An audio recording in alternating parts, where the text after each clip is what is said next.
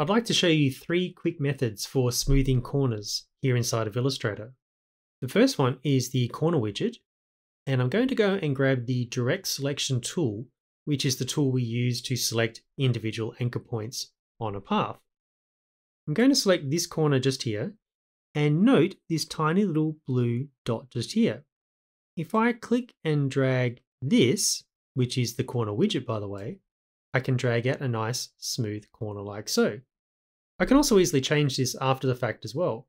If I click away and if I was to select that point again, I can easily change the radius like so. The second method is using the anchor point tool just here. So hidden under the pen tool in the tools panel is the anchor point tool. I'll grab this.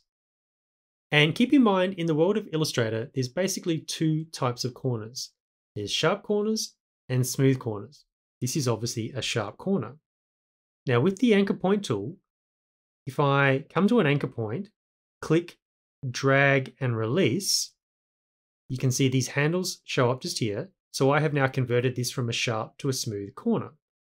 If I actually wish to change this into a sharp corner, all I have to do is click and release. But again, let's make this smooth. So click, drag and release. And if I was to change this after the fact at a later stage, of course, I can just go back and grab the Direct Selection tool, select that point, and change the handles like so. The last method involves a convert button.